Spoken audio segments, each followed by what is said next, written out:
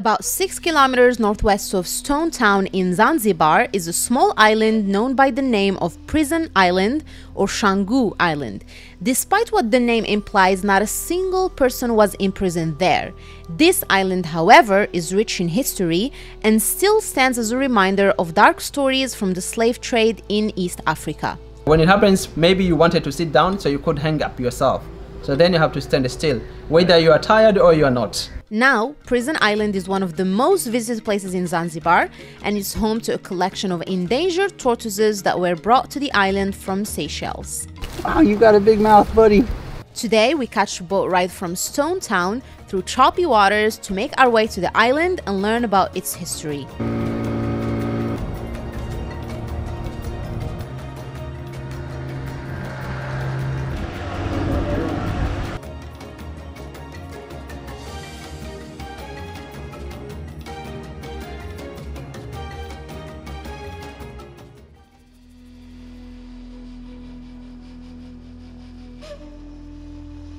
The island was uninhabited until the 1860s, when the first Sultan of Zanzibar, Majid bin Said, gave it to two brothers who worked in the slave market, and that's where the story of the island started.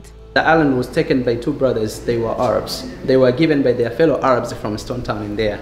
So what they were doing, they just built the two buildings here, and then they were using these buildings in order to keep slaves. One was for living, and this one, it was specifically for storing slaves. So they were capturing slaves from different sorts. They were just going to Tanzania mainland, Kenya, Uganda, and other near East African countries to catch slaves. And the major ways that these people were using to catch slaves, it was kidnapping. They were just going there and kidnap people, then they were coming with them in here, and then they were putting in these rooms. In here, they were just waiting for the agent to come and buy slaves from here. The agents who were buying slaves from Zanzibar were almost the Frenchmen. They were coming in Zanzibar and to this island and buying from here.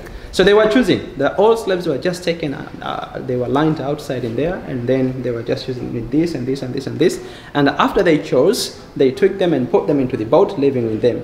The slaves from Zanzibar were mostly taken to Madagascar, Mauritius, and Middle East countries.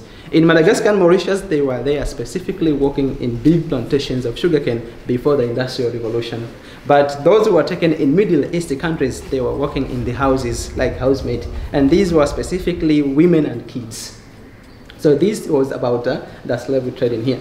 In 1890, the island was bought by a British governor. This British governor was called Mr. Matthew Layard. He bought this island specifically for main two reasons. One, it was to abolish slavery trade from this island, but the second reason, it was to build a prison.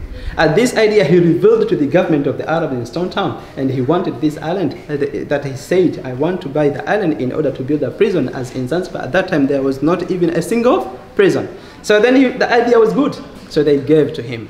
They say, okay, get paid and then take the island. He paid.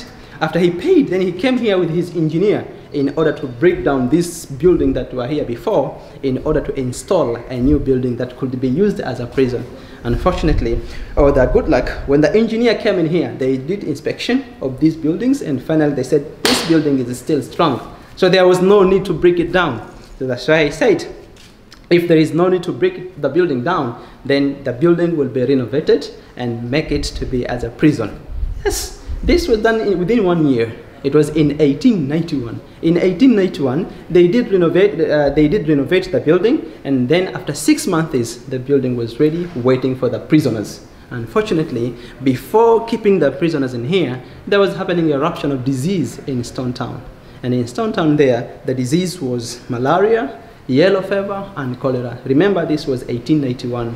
So the disease came at the same time, and it affected lots of people. Number of people was increasing day after day. Like today, you can see COVID. It just spread one after. So actually, at that time, it affected many people. So the government, it was overwhelmed, and then it thought what to do in order to, let's say, to control this situation. So then they felt it is better to put people in quarantine. They took the people from mainland there in the Stone Town, and took people to a prison island in here. At that time, it was called the prison island already because there was a prison, but the prison was never used. It was never used to imprison even a single prisoner in here. Oh. But the name prison island is still in here. So they were just brought in here, those people who were affected from those disease, and treated. Unfortunately, You can imagine the healthy care we have right now and before. We can imagine like 100 and many years there, that many people are affected. The government did not have good facilities for caring people. So many people lost their life. They died and died. And those dead bodies, or those dead people who died in this island, they were buried to the grave island. And that is the reason why that island is called the grave island. Yeah. And right now I want to add the history about the turtles. The turtles were from Seychelles, and they were just brought by the British governor who was living in Seychelles. They were having a friendship between the British governor of Seychelles and the British governor of Zanzibar. So they were 4 turtles. They were 4 turtles. And luckily, the 3 of them have died and remain only 1. The one remaining right now is 196 years old. The turtles are very big. When we go there, to differentiate the male and female, the male are bigger and female are smaller. And the old turtles in there, they have number on their back to know their age. Once you see 160, don't ask, is it the number of the shell? No, it's the number of the age. Thank you very much.